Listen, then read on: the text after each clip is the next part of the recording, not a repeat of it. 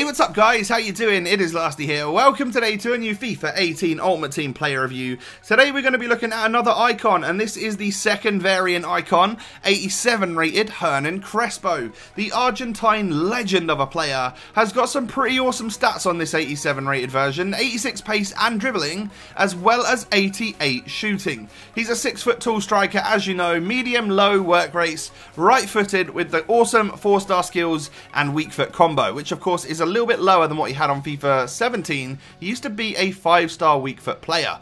Will that affect him? I guess we'll find out during this video. So moving on into a couple of different squads that you could play him in. The first one here is a full-on Serie A team. Obviously he spent a lot of his career in the Italian league, but this is the mega squad that I was able to put him in today, alongside major players such as Ruud Gullit and Ronaldinho, and his strike partner in this team is the 88 rated Dutch icon Patrick Kluivert.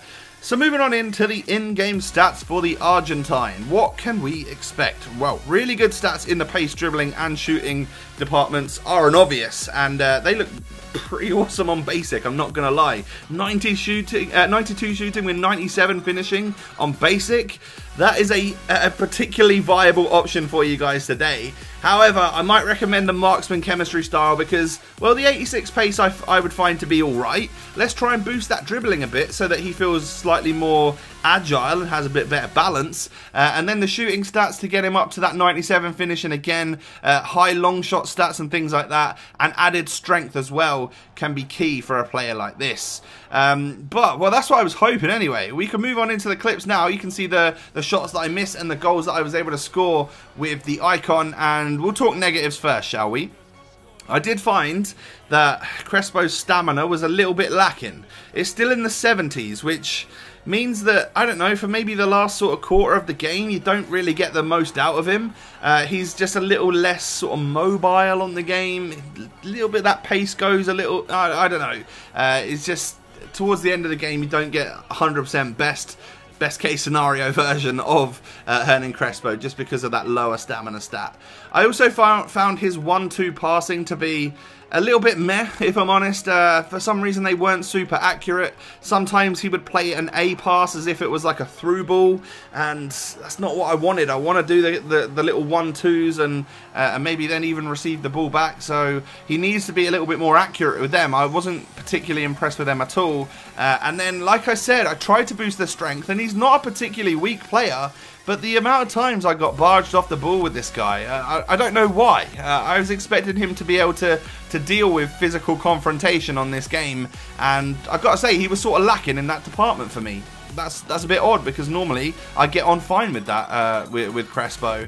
But moving on into the positives, there's a much longer list of them. I think this is one of the more popular icons on the game, and actually for an 87 he holds quite a high price compared to some of the 87s on the game, so that also goes to show you his popularity on FUT 18.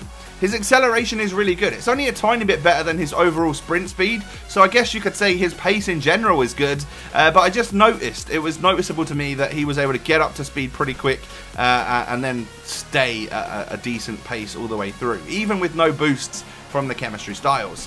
What you get with Crespo, though, is a really well positioned striker. Obviously we boosted it somewhat with the marksman, a little bit like we did with Patrick Kluivert. You know, I used 2 strikers there on the marksman chemistry style, just because I think boosting those particular areas is quite important sometimes, especially on these guys who could turn into monsters as soon as you give them that better dribbling and shooting and physical stat. Those are 3 important ones in my opinion on FUT 18. So yeah, his positioning went up a lot, and he just is right place, right time, last shoulder of defender, ready to get going with that good acceleration and stuff. And once he gets one-on-one with the goalkeeper, there's not a lot of times where he really misses, so that's a great positive to give about Hernan Crespo on the game. His dribbling and skill moves are also really impressive. You don't necessarily expect a 6-foot striker to actually have the ability to do that sort of thing, and Crespo's really pretty good on the ball, you know. Whether or not he's just trying to make a tiny bit of space to then unleash a shot like he did right there. That was a really nice long shot, by the way. He's just really competent on the ball, and of course has those 4-star skills at his disposal too, which can be very useful to earn yourself a tiny bit of space. I felt like the 4-star weak foot from inside the box was awesome. Outside the box, I would try and stick to the right foot, but you can get away with the odd finesse shot or something from time to time, but he will be much more dangerous on his, well, perfect strong foot, of course. And then just overall, his shooting seemed to be, I would say his shooting is better than Kluivert's. However, I prefer Kluivert to this Crespo.